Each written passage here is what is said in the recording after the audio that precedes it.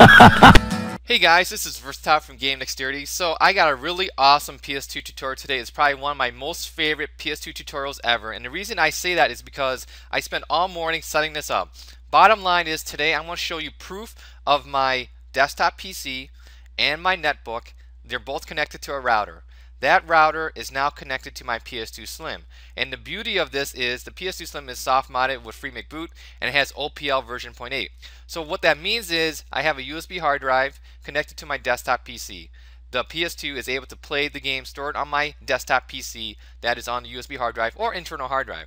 Likewise, I have a laptop that's connected through a router that's connected to the PS2 Slim, and the PS2 Slim is able to play games that is stored on the laptop or games that is stored on a USB hard drive that is also connected to the laptop. Sounds confusing? Don't worry, I got a video of this whole setup very shortly in this video tutorial. Now this video tutorial is going to be very long, most likely, and I'll try to go through this as cleanly as possible because there's a lot of small technical details and I don't want to miss it. So if a long video turns you off, I'm sorry. If you have no idea what I'm talking about with the whole PS2 and the modding and FMCB and all this stuff, please watch my other PS2 tutorials and then come back and watch this one. So sorry for the long intro. Let's get to the meat of the discussion today. So if you go to the opl.sksapps.com, they have a user guide of everything you want to know about OPL version 0.8, and today we're going to do this formatting and installing the network, but I already did that. So I am going to ask you guys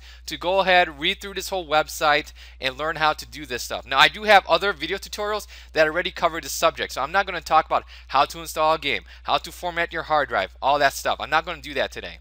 Now I do want to talk about some little tips and tricks that I figured out today on my own. So what I have right now, this is a external hard drive partition. It's technically, I think it's like 40 megabytes, not 40 megabytes, 40 gigabytes. But what I did is I used USB Extreme. So here's the USB Extreme program. I said disk format, I selected my partition and it formatted that bad boy. Likewise, I then used the games installer. If I point to my M partition, here are the two games that are installed using the UL format, using the USB Extreme. But I do have one more game that is inside the DVD folder, which is in ISO, Okami. So that's going to be really awesome, and I'll show that on the TV much later. So one of the things we want to do first, and I know this sounds very confusing, and I'll try to walk you guys through these steps as slowly as possible. I'm using Windows 7, so if you're using Windows XP, please adjust yourself accordingly. See the more info section. I do have a link to my blog article that talks about this whole thing as well. So if I were to right click on my partition, or if you had all your stuff stored on in the folder, right click the folder, but in this case I'm right clicking the partition and I'm going to properties, and then I go to sharing, and then I say advanced sharing, and I say share this folder, and I want to give it a name, PS2 SMB. And now I say permissions, and now I'm going to say allow for everybody. Click apply, click OK, click apply again, I guess, click OK, close.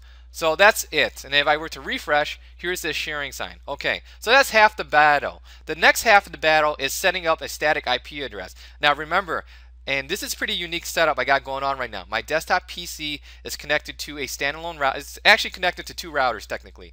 I'm connected to a wireless router, and I'm connected to a hard router in my room. And it makes more sense in the video footage.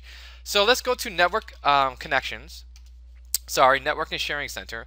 And I'm connected to these two networks right now. This is my wireless network, and this is my second router setup that I'm connected to right now. Now, what I want you guys to do is let's click on change advanced sharing settings and click on home or work and just follow these settings, please. So bottom line is just make sure you have turn off password protected sharing in the home network or work, and then in the public network do the same thing just in case, to be on the safe side. Everything else you can leave it on just like I have on here and you'll be okay. I doubt it anyone's going to come and hack into your house or into your network as you're playing your PS2 game, so don't worry about that. Alright, so and then click on save changes. So that's the first part. The second part is, and I should not have closed that window. Let me go back to it, guys. Sorry. If I go to change adapter settings, I want to set a static IP address from my PC here, and I did this on my laptop as well, but I'll show you proof of that later on. So let's go to properties. This is my local air connection. So I'm using just a regular Cat5 Ethernet cable. It's connected from my desktop PC to the router. So I click on right click, go to properties, and then I go to TCP IP v4, click on properties, and this is what I did. I said use the following IP address, and I said 192.168.0.4, subnet mask, and then this default gateway. Now, I got a lot of flack about this in my older PS2 videos. Your default gateway IP address is going to vary, okay? So, how do you know what your gateway IP address is? If you bring up the command prompt, and then you type in ipconfig and press enter, and find your network interface, and this is right here, Ethernet. Okay, so here's the network interface, okay? So my default gateway is 192.168.0.1, and that's what I copy into here. And why do we want to do a static IP address? It's just easier that way. So if you have multiple devices connected to the router, you know that your IP will never change. Otherwise, if you don't turn on static IP address, your router will always be issuing a they call it a DHCP command. So sometimes it's possible that your PC, laptop, PS2, whatever may get a different IP address. So it's always better to use static IP addresses. So bottom line summary, my desktop is set up to use a 0.4 address here. Your computer, you can use whatever you want. And your router may say 192.168.1.1. That's okay. If that is the case, and you change this from a 1 here, and you change this to a 1 here, and you press OK. But for my tutorial, my gateway IP is 192.168.0.1. And just, I think you can follow just as long as you understand the concept here. Okay. Likewise, let's go into my laptop. So I actually got TeamViewer up. So let me tunnel into my laptop and show you guys what I did on my laptop connection, so I can just talk about it right now. Now the laptop is also doing the same thing. He's sharing his own USB hard drive. It has a PS2 SMB network share. Permissions is everyone. So if I click on his laptop connection on Ethernet, go to properties, and then I go to IPv4, go to properties. See, this is what I did for my laptop. So this second device is a 0.5. Everything else is the same. So that's pretty much it. And then I think that's it. So let me kill out of that. So before we go into the real video footage, as a recap, what I've did so far is 1. I have a PS2 folder, or I have a partition that has all my PS2 games on here. One thing that I do want to know, and I had some issues with this morning, is if you have your hard drive formatted as pure NTFS, technically you should be able to share a game folder. I was not able to do that for whatever reason, and it still bugs me to this day. However, if you have a partition formatted as FAT32, or if you use a USB Extreme program and format the partition and then install your games to it, the network will work flawlessly. Yep, you will not have any issues. And if you do, leave a comment and I'll get back to you with some help on that. Second thing is I shared the folder. So remember that I shared it as PS2 SMB. The third thing is we went to network connections, and then we turn off that password protected folder thing. And then the last option there is I set up a static IP address. So if any of that is confusing, there is no shame in rewinding the video and watch it again and again until it's clear in your head. And like I said, I'm using Windows 7 64-bit, so you're using Vista or Windows XP, adjust accordingly, or see the more info section. I do have a link to a blog article I wrote a very long time ago. So with that said, let's jump into the video tutorial. I think you guys are going to like it. It's going to be awesome. This is the best I've ever done. So let's do this. Alright guys, so before I put my camera on the tripod, let me show you the setup right here. So what I have is, here's my PS2 Slim, and it has no games, okay? There's no games connected to it. Here's my FMCB memory card that I exploited already. And here on the back side is the Ethernet cable. This Ethernet cable is going to this router right here. So there's 3 cables on the back of this router. This cable is going to my PS2, this cable is going to my laptop, and this cable, this black one, is going to my desktop PC. If you guys don't believe it, I'll trace the wires very shortly here. Here's a USB hard drive. USB hard drive is connected to this netbook right here. That's on top of this canister. And then here is the Ethernet cable that I was talking about. That's connected to the router. And here's the black cable. And this black cable, if I trace it all the way, it goes over here to the back of my desktop PC. Likewise, here is my external hard drive. That's connected to the desktop. And this is what we're using to connect to the router today, in which the PS2 will be able to play games off the network here. So what I'm going to do real quick here is let me put this camcorder on the tripod, and then I'll show you some living proof. It's going to be awesome. Alright, so let's rock and roll. So what I'm going to do right now is let me turn on the TV and turn on the PS2.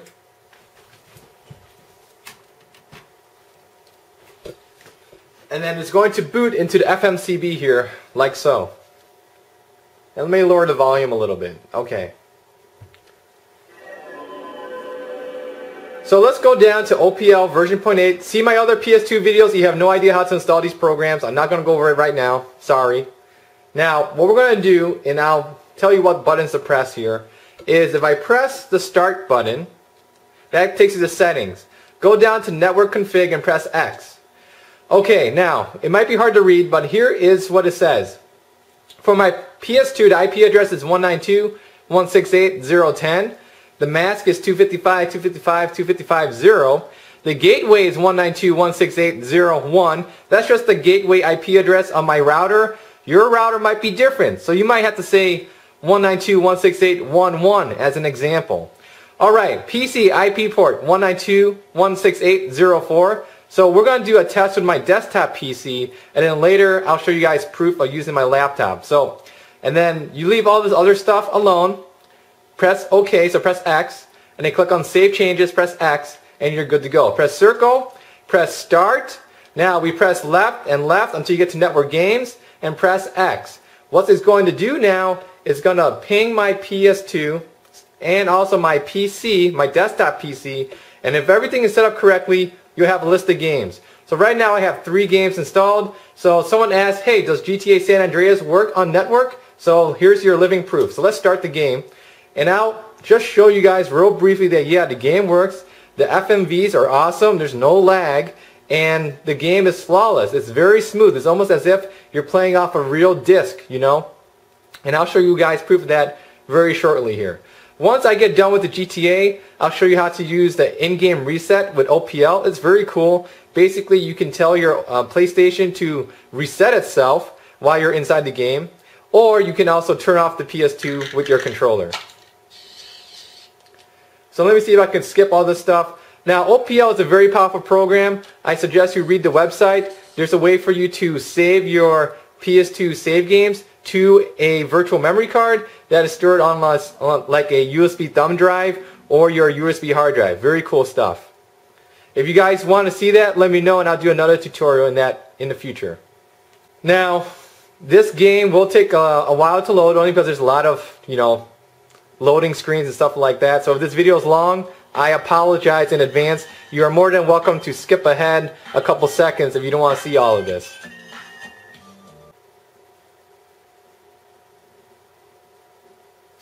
Okay, sweet. So I'm just going to let it play through the video very quickly here. Come on. And look, there's no lag. It's very smooth. If your game lags, then I suggest you defrag your hard drive and life will be good. So, and then let me press X, skip that video sequence. Let's get into the real game itself and let's have this guy, you know, run around, you know. Oh yeah, that's what I'm talking about. Yeah.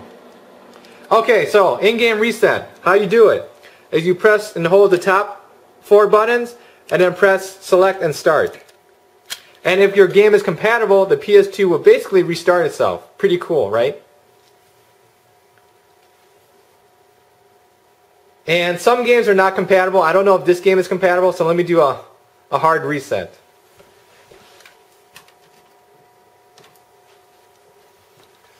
But if you go to the OPL website, there is a link where you can see what games are compatible with the in-game reset. But I just want to talk about that feature real quick there. So let's go down to OPL version 0.8. And I'm going to change the IP address just to show proof that, hey, this does work with my laptop, which is using a USB hard drive. Some people may say, oh, versatile, that's sort of unnecessary. We understand the concept. But I only want to do this video once, and I want to do it the best I can. And the more examples I can show you guys, maybe that somehow relates to your life, you know? So that's why I'm doing this. Alright, so what I'm going to do now is I go down to PC. Let's change this to the IP address on my laptop. Press X, change it to 5, for example. And then press X on OK. Save changes. Press circle. And then press start. Press left to network games. Press X. Now it's going to pull my laptop. I only have 1 game installed on the laptop right now on the USB hard drive, and that's Okami. So it should show up in this list momentarily here. Alright, sorry about that. I had to momentarily pause the video because my laptop network cable got loose. So anyways, here's the laptop. It's connected to USB hard drive. Only got one game installed, Okami. And let me just show you guys proof of, yeah, it does work. So if this seems a little bit complicated, trust me, it gets easier over time. Hopefully you see the setup so you have a better understanding of how everything works together. Now most people, they only use one device, but some people want to use 2 or 3. Technically, using the crossover cable is the easiest way, but the router method is another method that works, and if you have the tools, by all means go ahead and use it. So let's skip through some of this network stuff here, the beginning stuff. Press start, yeah, new game, whatever. Now, not every single game is compatible with OPL, with the USB or SMB, so you just have to play it by ear. There are a bunch of compatibility lists online, so go ahead and take a look at those too. Now, I'm not going to waste your guys' time playing through this a little bit, but we can clearly see that the game works out fine. I'm sorry if this tutorial is a little bit long, but it's just the only way to make sure that I get everything covered. And if you still have any other questions, leave a comment here on the YouTube page and I'll get back to you as soon as possible. And if you like this type of video, please like, favorite, and subscribe so that hopefully one day we can get on the front page of YouTube. So once again, thank you for watching. Take care. Bye.